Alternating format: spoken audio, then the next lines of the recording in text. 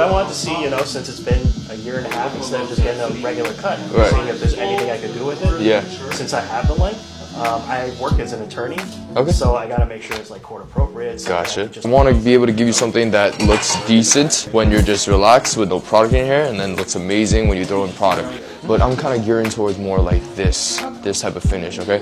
What I'm going to do for the sides is actually cut in a lot of flow and layers. It looks less flat and there's more movement and body to it, okay? Generally, I think this will work really well with you being an attorney just because it gives you that like very suit and tie finish.